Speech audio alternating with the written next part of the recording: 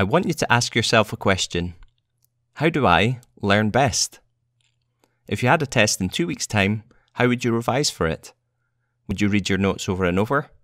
Or maybe you write your notes out? This presentation is all about working in a smarter way, so that when you try to recall information, your brain finds it more easily. It's a type of brain training called metacognitive strategies, but I like to think of it as brain training. So the great thing about your brain is that over the next 10 years or so, it will never be better at picking up new information, and the brain's like a muscle. The more you use it, the stronger it gets. But the way the brain stores information can be a bit annoying. How many times have you sat in a test and blanked? You know the information. You're sure you do. You just can't recall it in that moment. Panic. I call this a kind of brain fog. Your brain struggles to find pathways to the information. The information most at risk of the fog? Your short-term memory. All the stuff that you tried to cram the night before the test is the highest at risk of brain fog.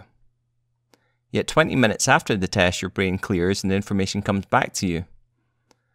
The brain is trying to make pathways to the information, but the fog makes it lose direction. The strategies in this presentation help to blow away that fog and make the pathways to the information easier for our brain to find and help us to store the information in longer-term memory banks. If you were asked to recall a favourite memory or pastime, like Christmas or a birthday, the chances are you would recall this information as a picture in your mind, rather than a bullet-pointed list or essay. This is because your brain likes remembering things as images.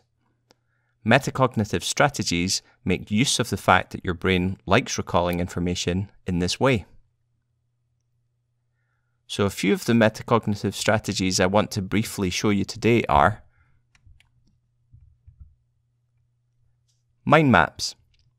They're a really good way of sorting information. Make sure you add colours and even little drawings.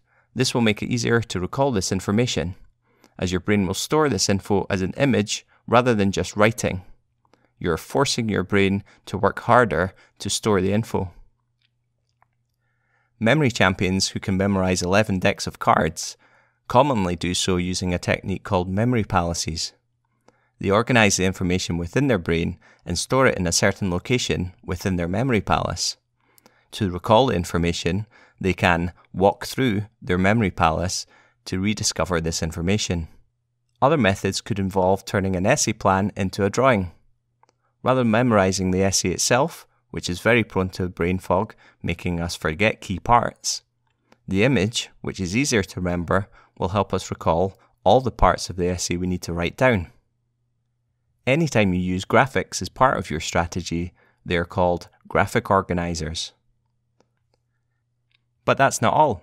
We can use anagrams and link these with graphics to then help us store and recall key facts. Similarly, we can use methods such as this triangle, which is also a graphic organizer, to store and recall hierarchical facts. All of these techniques will help you learn and recall important information. So I want you to keep an open mind about these strategies. Sometimes the brain can be a bit stubborn when it comes to trying new things. Remember, this is a brain training strategy. This has been really successful, and there's a lot of proof out there that shows that it helps learners of all ages. But you may need to convince your brain to take that step. By working out what works for you, you will learn more efficiently and effectively save yourself a lot of time, whilst also achieving a deeper learning. Thanks for listening.